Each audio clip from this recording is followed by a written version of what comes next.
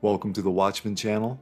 This channel is all about world news and Bible prophecy, pointing to the soon return of our Lord and Savior, Jesus Christ. I am asking that if you can, to please help to financially support this ministry. If you feel led to pledge any amount of money, it would be extremely helpful and greatly appreciated. There is a PayPal link in the description box and in my pinned comment below. You can also donate using Cash App. My cash tag is $Watchman1963. Thank you all so much for your prayers and support. God bless. Jesus said, as a sign of his coming and the end of the age, there would be an increase in deception, false Christs who will deceive many, wars and rumors of wars, nation against nation and kingdom against kingdom, famines, pestilences, earthquakes, Christian persecution, apostasy, false prophets, and lawlessness, causing the love of many to grow cold. Jesus said all of these signs would come like birth pains. Jesus was likening last days events to a woman in labor. As the labor progresses, the pains increase in both frequency and intensity until the baby finally comes. As we get closer to Jesus' return, all the signs he gave us as a sign of his coming and the end of the age will become more frequent and more intense. All of these signs are manifesting around the world in our time. Now to the latest devastating strikes in Ukraine. Russian missiles and drones raining down across the country in the worst single attack since the war began. Overnight, Ukraine retaliating for those devastating strikes, unleashing more than 30 drones over western cities in Russia, including Moscow, killing at least one person and injuring 4 others. And as you said, this was a massive attack that Russia launched with over 150 missiles and drones hitting more than 6 major cities in Ukraine, killing at least 39 people and injuring 160 others. Now take a look at this video showing the moment a missile exploded into a large fireball onto the roof of an apartment building in the capital Kyiv, lighting up the sky. In Dnipro, multiple strikes hit a mall, engulfing it in flames and smoke, sending people running for their lives. And this maternity hospital also hit. The destruction devastating. This morning, search and rescue services are still at those sites, so the death toll could rise. President Volodymyr Zelensky saying Russia used nearly every type of weapon in its arsenal. Even in neighboring Poland, at least one Russian missile was detected over its airspace for 3 minutes, then it vanished off the radar. There are now growing fears that Russia will launch more attacks on New Year's Eve. Growing concerns about escalating attacks in the Red Sea. ABC News got a rare interview with the leader of the Iranian-backed Houthi rebels launching those attacks from Yemen. Foreign correspondent Britt Clennett is in Tel Aviv with the story. As the fighting in southern Gaza intensifies, renewed fears of a wider war breaking out, a leader of the Houthis signaling to ABC News that the Iran-backed group has no plans to stop attacks in the Red Sea. This morning, dramatic images showing mass protests in support of Gaza in Yemen. These weekly rallies erupting since the war began. Thousands of people taking to the streets in support of the Palestinians. This comes as the USS Mason shot down more missile and drone attacks by Iranian-backed militants in the Red Sea. The Houthi rebels operating in Yemen claim the strikes in the vital shipping passage are in protest of Israel's war against Hamas. Houthi leader Mohammed al-Houthi sitting down for a rare interview, telling ABC News that the group will escalate strikes on any ship linked to Israel. Countries that attack us will be a legitimate target for us, such as the ships belonging to the usurping entity or heading to it. We seek to stop the aggression on Gaza, says al-Houthi, blaming President Biden for seeking to expand the conflict.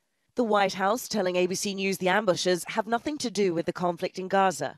The Houthis have fired blindly into the Red Sea, targeting vessels impacting over 40 countries around the world. For the second time this month, the Biden administration bypassed Congress and approved an emergency weapons sale to Israel. On Friday, Secretary of State Antony Blinken informed Congress that he approved a more than $147 million sale of high-explosive artillery, munitions, and related equipment. Israel's defense minister says the troops are forging ahead and reaching Hamas command centers and weapons depots. The Hamas-run Gaza Health Ministry says at least 100 people have been killed in the past 24 hours as Israeli forces bombard Khan Yunis in the Gaza Strip. Israel continues to expand its war in Gaza. According to the UN, nearly 2 million Palestinians have now been displaced from the fighting. Death is easy to find in Gaza. Over 21,000 people have been killed, according to the Hamas-run Ministry of Health. Thousands more are left heartbroken.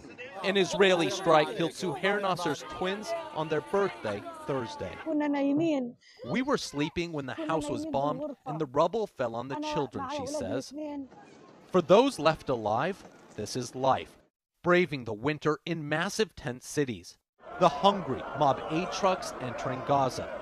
CBS News found hundreds standing in a food line Friday, a handout away from starvation. I'm here to get food for my siblings because we can't afford it, says this girl. Did you get any food, asks producer Marwan El Ghul. No, it's too crowded, she replies. Israel continues to battle militants in Gaza and destroy Hamas tunnels. The fighting in the south has sparked deadly clashes in the north. Lebanese militants Hezbollah fire into Israel on a nearly daily basis. So we were called on... Captain Eitan of the Northern Parachute Brigade has held the line since Hamas's murderous October attack. Within 24 hours, we were here with all our troops, with all our gear, with all our equipment, ready to defend and take it to the next stage if needed. Yesterday, Israel was engaged on 4 fronts, with attacks from Lebanon and Syria, clashes in the occupied West Bank, and of course, the ongoing war just behind me in Gaza. As a sign of his coming and the end of the age, Jesus declares, "And you will hear of wars and rumors of wars. See that you are not troubled, for all these things must come to pass, but the end is not yet. For nation will rise against nation, and kingdom against kingdom." The prophets of the Old Testament prophesied of these future military conflicts in Isaiah 17:1, in which Damascus, Syria will be destroyed in a single night. Jeremiah 49, the prophecy of Elam, which could infer an Israeli attack upon Iran's nuclear program.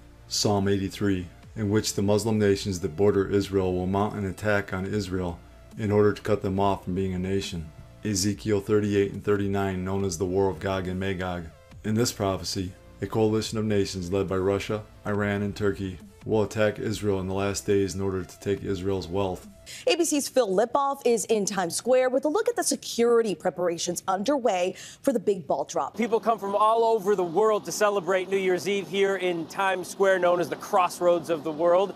New York City's mayor says it is a Herculean effort just to secure this event, something he says his city does very well. This morning, the barricades are up and the security plan in place. We know how to safeguard events of this size. New York City preparing to host more than 1 million people in Times Square for the ball drop. This year, with war raging between Israel and Hamas and pro-Palestinian demonstrations here at home, law enforcement says it's operating with heightened awareness. In the last 2 months, protesters have disrupted the Macy's Thanksgiving Day Parade and the Christmas tree lighting at Rockefeller Center. One noticeable difference this year, the security zone around the celebration will be expanding to give police a buffer zone. Security plans in place from coast to coast for the big night in Philadelphia, a big weekend, an Eagles game, and then New Year's Eve. In Las Vegas, 400,000 people expected on the Strip. Police will be flying choppers low to spot any potential problems. One thing's for certain, law enforcement officials telling ABC News' Aaron Katursky, they are ready. We cannot take second place. We're always taking first place when it comes to something like this and being prepared and ready to respond. And hopefully we're going to prevent something from happening.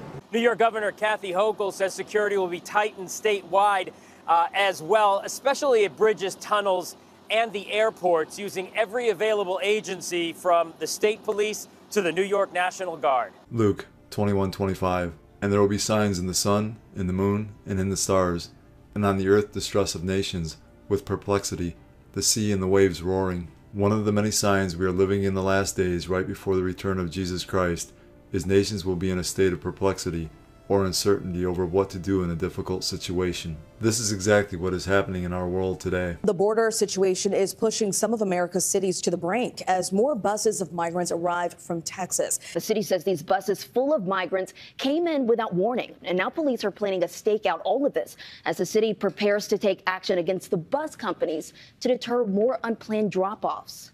This morning, more migrants arriving in New York City. Bus after bus, at least 6, pulling into the city's Port Authority unannounced Friday morning, less than 48 hours after Mayor Eric Adams signed an executive order designed to slow the surge. We're saying that between a certain period of time, you're allowed to drop off migrants in the city, but you're going to do it at the location that we specify so we don't overtax our resources, our manpower. The mayor's sweeping executive order requires a 32-hour advance notice from bus companies, with further restrictions on the hours they can drop off.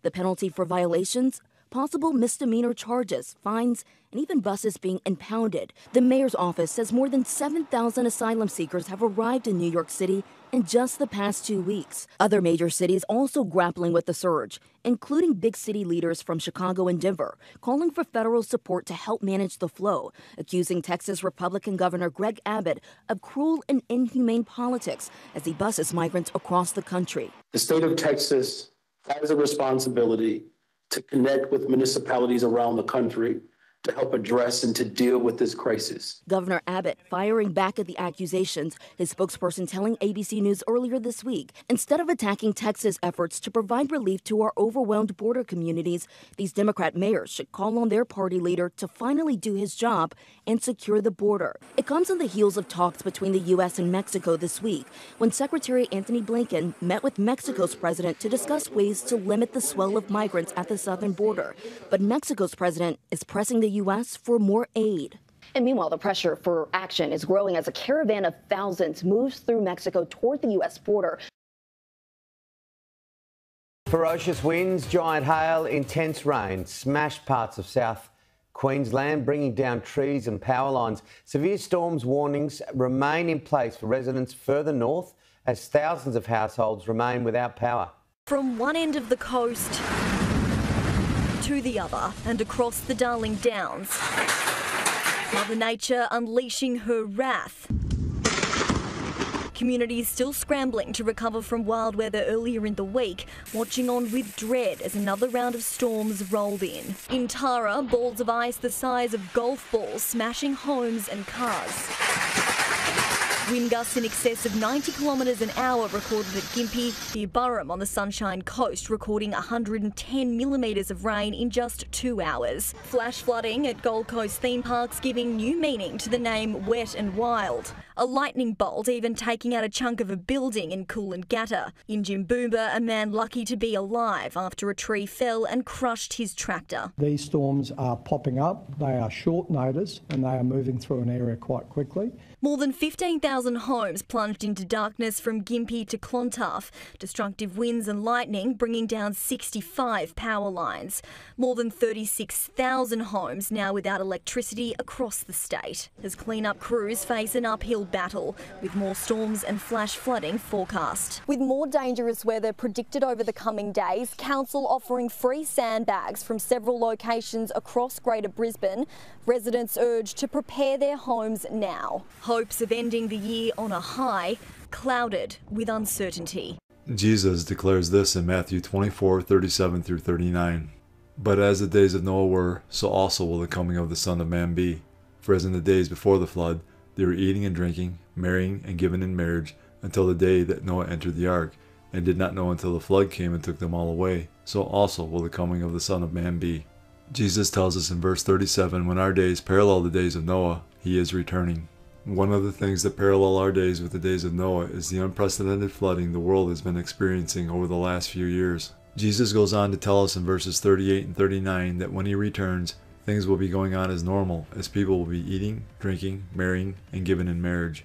Just as in the days of Noah, when people were caught off guard and the flood came, so also will people of our time be caught off guard when Jesus returns. Water levels in Budapest provoked by heavy rain and snow thaw in exceptionally mild weather are the highest for the last decade. Late on Wednesday, the peak level of the Danube running through the Hungarian capital was at 6.93 meters. Cars had to be removed from lower embankments on both districts of Buda and Pest, said the mayor's office. Flood barriers were erected this week at numerous locations along the Dutch River IJssel, following an expected period of heavy downpours. According to authorities, the water level in the IJssel was rising, quote, very fast, sometimes at a rate at 1 centimeter per hour. Anticipating heavy rainfall in the upcoming days, floodwaters in western Lithuania are expected to rise 15 to 25 millimeters, concerning officials. Home to the delta of the river Nemunas, the west of the country typically experiences flooding in the spring. However, this winter marks the second instance in 2 months where natural water levels have reached critical levels. Brace for more. That's the grim warning today after monster waves, one after another, pounded the west coast. This guy gets washed off his feet. Oh my God! These kids run for cover. Too late. Check this out. It's a mile-long berm or sand barrier that's been thrown up overnight to try to protect these houses and businesses on the shore in Ventura, California. Authorities forecast the surf will be extremely dangerous again this New Year's Eve weekend. Waves are going to be running 18 to 20 feet. If you think about that, if you're 6 feet tall, a 20-foot wave is 14 feet over your head, or as high as a 2-story building. Everybody was running for their lives and screaming. Colin Hogue shot this scary video. Have you ever seen anything like what you saw yesterday? Never in my life.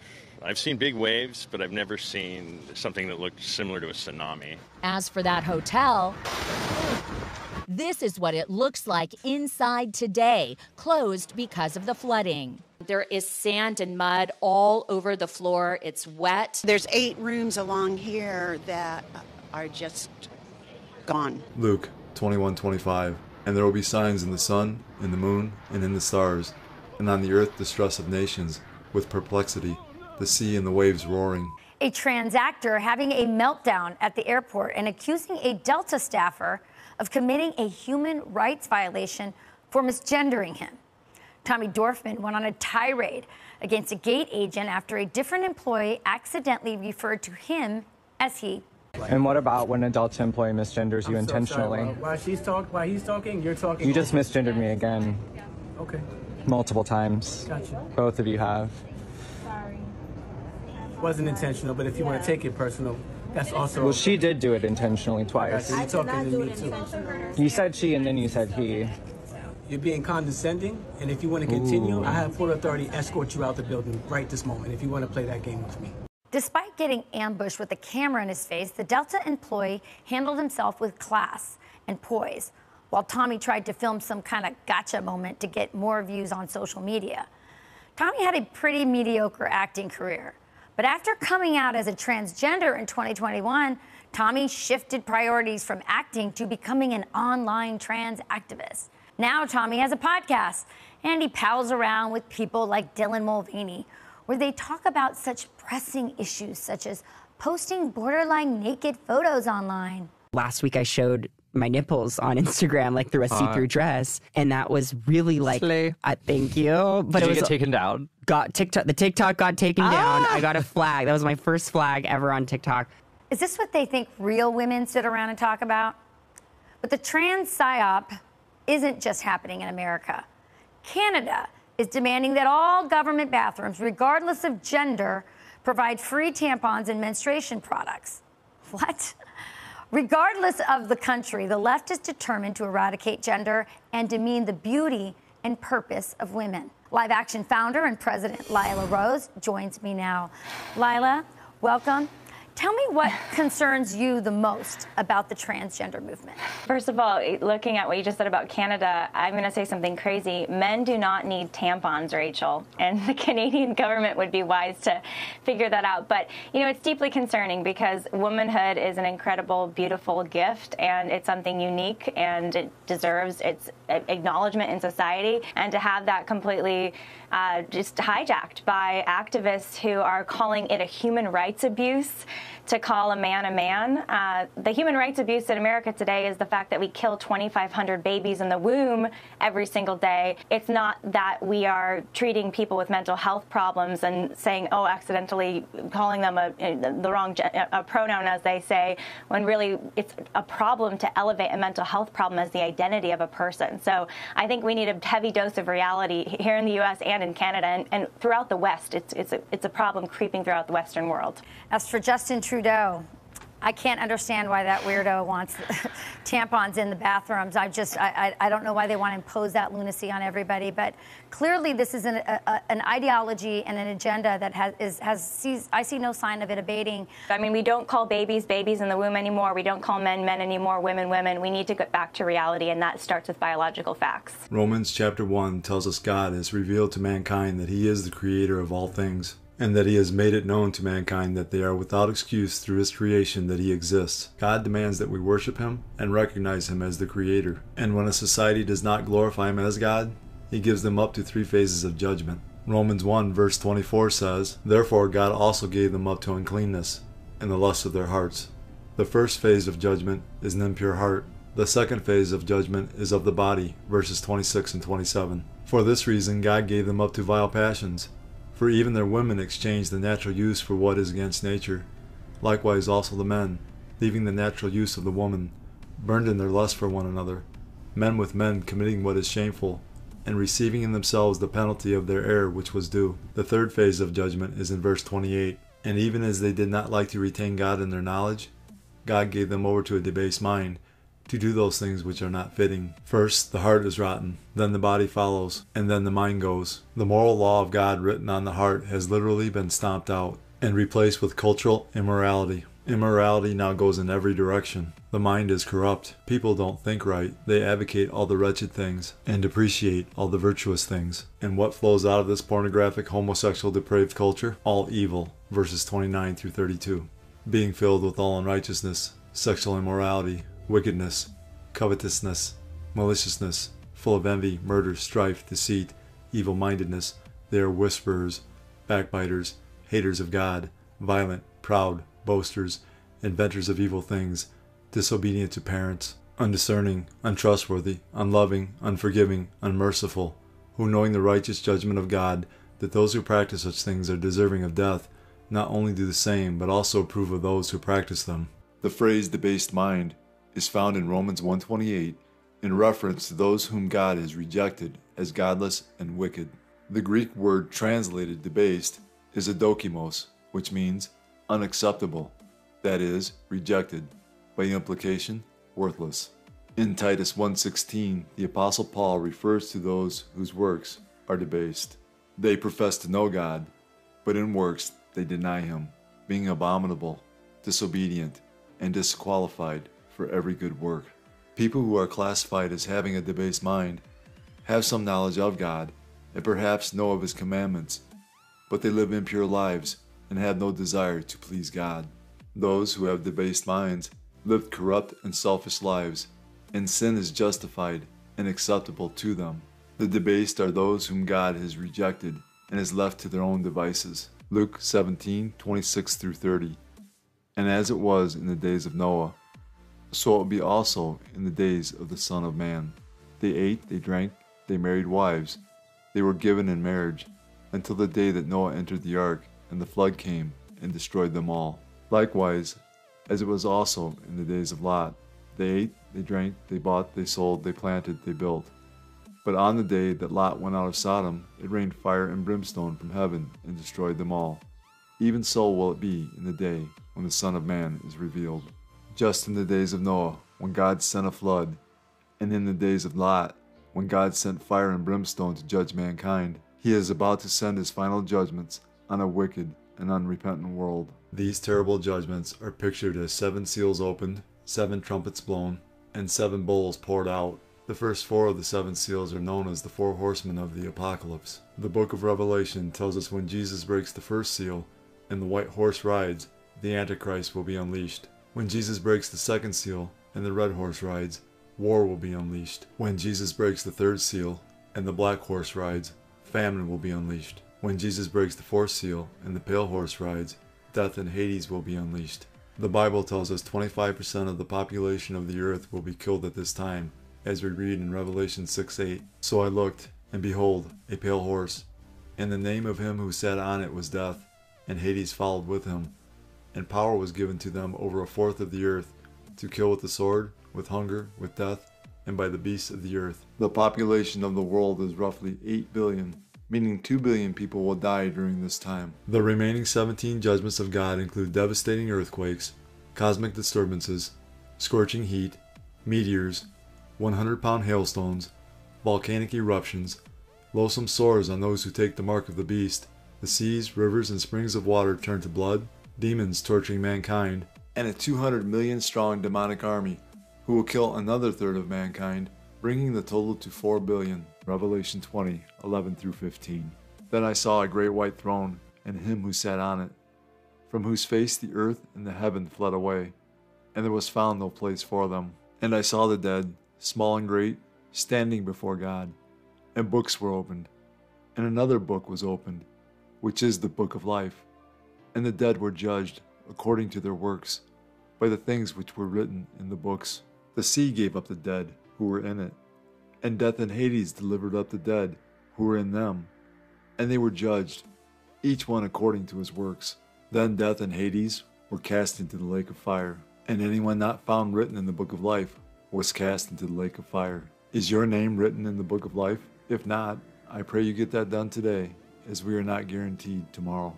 The signs of Jesus' soon return are so strong now, and the evidence is so clear, that any person willing to accept the truth can see that the end of the world, as we know it, is near. For God so loved the world, that he gave his only begotten Son, that whoever believes in him should not perish, but have everlasting life. For all have sinned, and fall short of the glory of God. But God demonstrates his own love toward us, in that while we were still sinners, Christ died for us. For the wages of sin is death, but the gift of God is eternal life in Christ Jesus our Lord. That if you confess with your mouth the Lord Jesus, and believe in your heart that God has raised him from the dead, you will be saved. These are the ABCs of salvation. A. Admit that you're a sinner. B. Believe in your heart that Jesus Christ died for your sins, was buried, and God raised him from the dead. C. Call upon the name of the Lord, and you will be saved. Jesus paid the price for mankind's sin. He has provided a way to spend eternity with him and the Father. All you have to do is believe in the Lord Jesus, and you will be saved. God has already done all the work. All you must do is receive, in faith, the salvation God offers. Fully trust in Jesus alone as the payment for your sins. Believe in him, and you will not perish. God is offering you salvation as a gift. All you have to do is accept it. Jesus is the only way of salvation. That being said, we must repent of our sins. While repentance is not a work that earns salvation, repentance unto salvation does result in works. It is impossible to truly and fully change your mind without that causing a change in action. In the Bible, repentance results in a change in behavior. Repentance, properly defined, is necessary for salvation. One day, Jesus is coming. You may be at church. You may be at work. You may be asleep. God grant that you will be ready when he makes his personal appearance.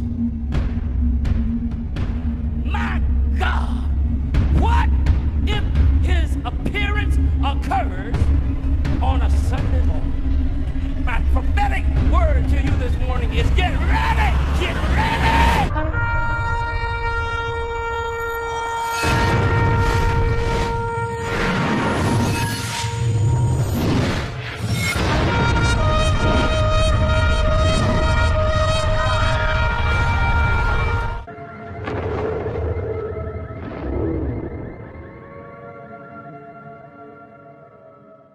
Time is short. Call upon the name of Jesus today.